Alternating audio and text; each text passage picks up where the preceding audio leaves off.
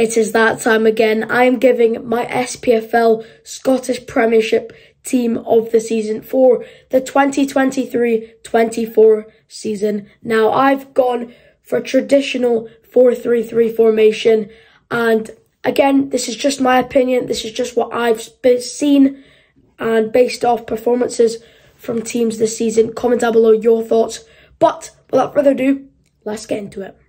Starting with the goalkeeper, and there's mainly only one man I could choose.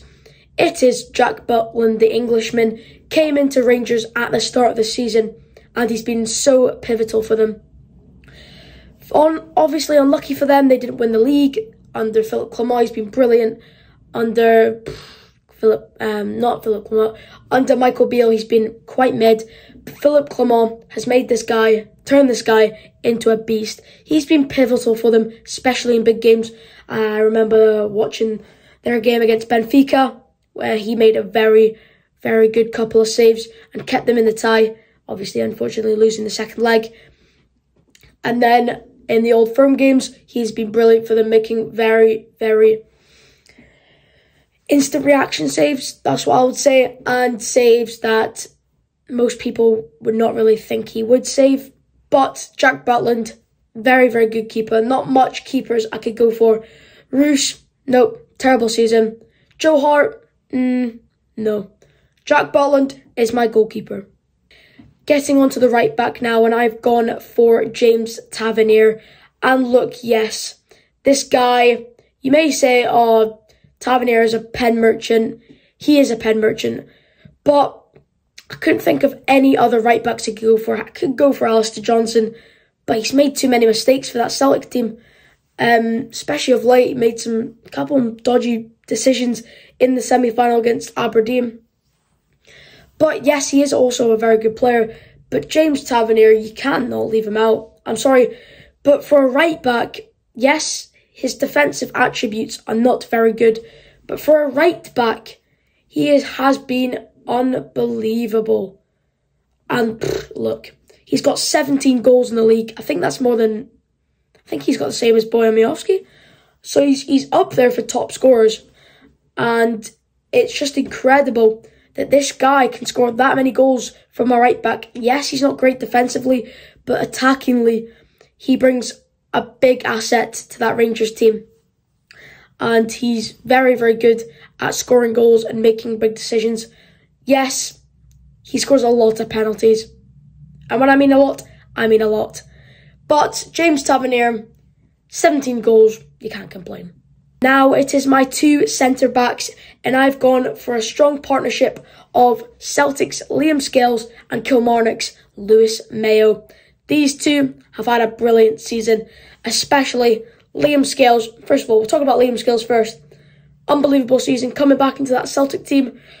Brendan Rodgers believed that he was strong enough to go into that centre-back partnership with Carter Vickers.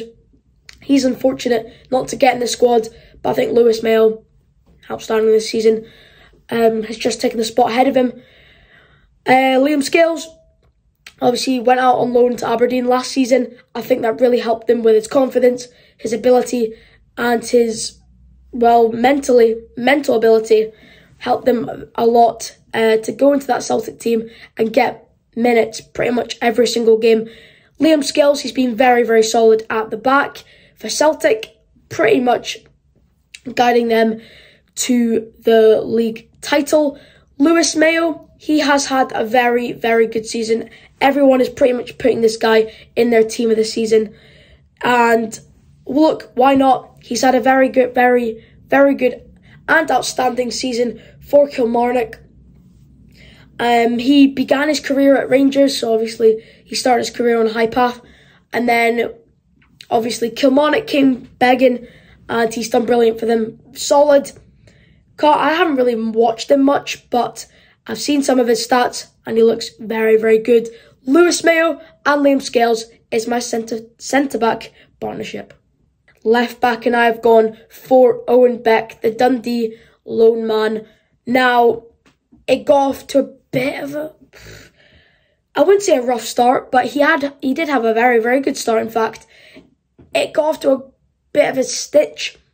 because in January, start of January, I think it was the first day of January actually, he got recalled from Liverpool, and then at the end of the January transfer window, went back to Dundee, and he's been such a good player for them. I think he's been one of their best players, leading Dundee into a top 6 finish, meaning there'll be a Dundee derby next season. Can't wait to see that.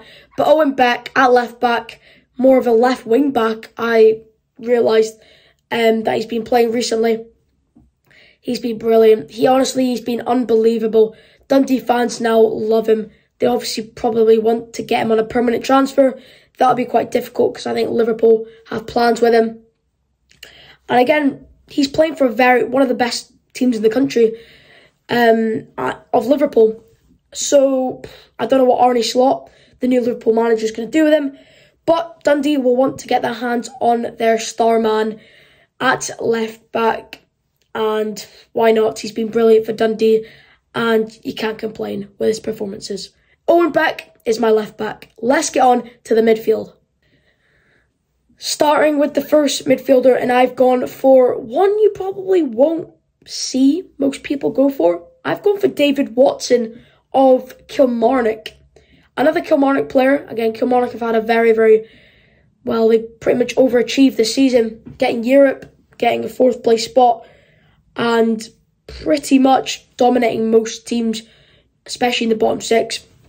And Derek McInnes has turned them into an absolute powerhouse and a force to be reckoned with the next season. But David Watson, a very, again, young talent. Obviously, he's 19, which says it all. It explains everything. Playing with so much confidence, this young man is doing brilliant for Kilmarnock. And again, I think he won Young Player of the Year, if I'm not correct. And yeah, this guy's been brilliant. Definitely deserves Young Player of the Year.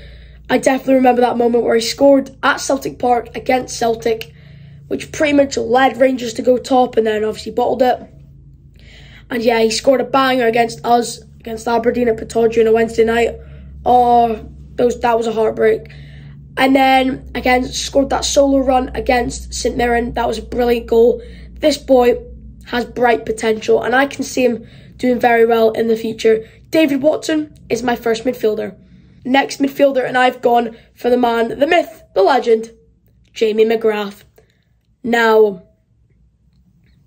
obviously, Aberdeen have had a very dull season, and a season they probably won't want to remember. But Jamie McGrath has been, for me, an outstanding figure in that team. He's, again, 27. He's Irish. He played for, I think it was Wigan, St Mirren, Dundee United, and then came to Aberdeen. Got there in the end, got the transfer, and he's been brilliant for the Dons this season. So calm, so composed in that midfield. And the goals he has scored have been very well taken. And he's honestly, he's got 11 goals this season. For a midfielder, I would take that. He's been brilliant. I think definitely a midfielder up there. And this is not me being biased or anything. I just think Jamie McGrath has had a very good season for Aberdeen. Especially that moment at Ibrox. What a moment. I can't believe it. I'm still flattered and flabbergasted that I was there on that day to witness that moment. Him knee sliding into the away end was brilliant. Jamie McGrath is my next midfielder. And my final midfielder, and you guessed it, it's Matt O'Reilly of Celtic.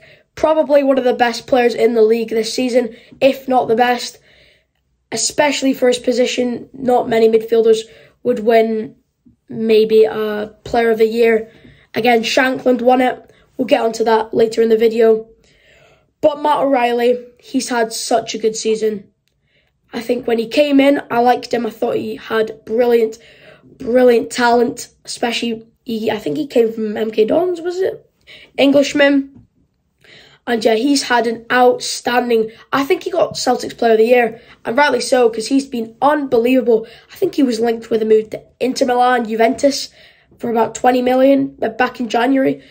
And he's price tagged on a football market. He's price tagged at 13 million. Now that is unbelievable. And Celtic have definitely found a force to be reckoned with in their team. Again, you would probably think Kyogo would be the best player this season, not being good enough for Celtic. Maybe it's because of the way Ange played. It doesn't suit the way he plays with Brendan Rodgers. But Matt O'Reilly has really flourished with Brendan Rodgers and really found his form and done brilliantly for them. He's picked up 19 goals, and most of those goals were brilliant finishes. I've watched some of his highlights, and when he played Aberdeen, he was a threat. You could barely get the ball off him, and he's so calm and composed in that midfield. Matt O'Reilly, probably I would say the best midfielder in the team. Let's get on to the strikers. Starting with the first striker position, and I've gone for Motherwell's Theo Bair. And most people wouldn't have gone for this guy. Canadian international, 24 years old. I think he played for St Johnstone last season. I think, if I'm not correct, please correct me in the comments. But this guy from Motherwell, what a player. Just what a player. If Motherwell did not have this guy, they're done for. Literally. I say relegation playoffs. 15 goals in all competitions is not too shabby. I think he's done unbelievable for Motherwell. Definitely deserves to be up there with some of the best strikers in the league. And Theo Bair, feed the bear, as Motherwell fans call it. Honestly, some of his finishes, some of his goals are so good. Like, honestly, I think there was one against Livingston, tripped the keeper, onto the corner, simple as that. And he has so much composure against big teams, especially the Old Firm. When he played Celtic and Rangers, getting a goal at Ibrox, simple as that. Going up to the away end, scoring against Celtic, easy as that. Yeah, he's such a composed lad for 24 as well. So he's had a brilliant season, pretty much playing I wouldn't really say every single minute for Motherwell. But he's definitely been one of their best players, if not their best player. And I wouldn't be surprised if some teams down south are going to be chipping in for him, because he's a brilliant player for Motherwell. Definitely up there for one of the best strikers in the league. But Theo Bair is my first striker. Let's get on to the last two. If you're looking for a striker, number 9's the answer. Bojan Miovski. Yes, that is my next striker. Bojan Miovski, the North Macedonian. And who else? The fact that this guy, I think this guy's written off. I genuinely do. I think if you do not have this guy in your team this season, I don't know what you're on. This guy, he's carried Aberdeen. Let's just say that. He's honestly, if this guy wasn't chipping in the goals this season, and he's got 25 goals in all competitions. If this guy was not chipping in the goals for Aberdeen, relegation. I will say that full-handedly, relegation. And I'm praying this guy stays. I actually am. He's almost played every single game for Aberdeen this season. Jimmy Thillen, please keep him. This guy is a beast. But he's already had offers from other teams. I would not be surprised if he does go. Especially to teams in England, Southampton, Leeds, Burnley. They were all linked with him. And rightly so, because he's been a brilliant player for Aberdeen this season. Definitely the best. Like Duke. Last season, Duke and Miovski were just the main two. Duke fell off this season, and Miovski's chipped in with the goals. He's been brilliant, and as an Aberdeen fan, if he's watching this, probably not, just thank you for all the brilliant moments, especially at Hampden. He scored so many times at Hampden, almost his training ground. So Miovski, what a player, just what a player. If you do not have him in your team this season, I don't know what you're thinking. Let's get on to the final player in my team. And the final player in my SPFL team this season, it is pretty much one man and one man only. The SPFL player of the season, Lawrence Shankland, the Hearts man.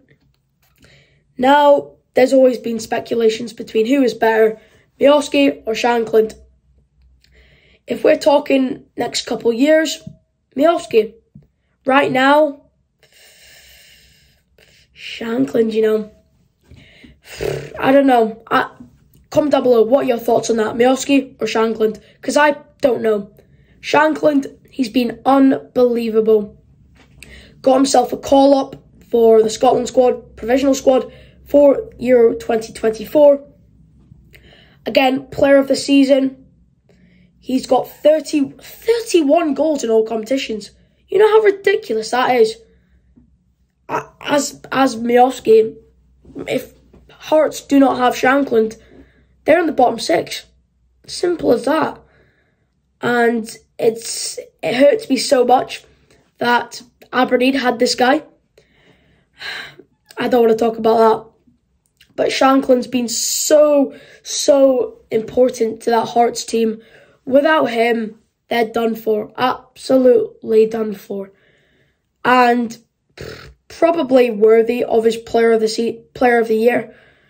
Because he's just been good. He's been so good. And probably does deserve it. Let's be honest. And yeah.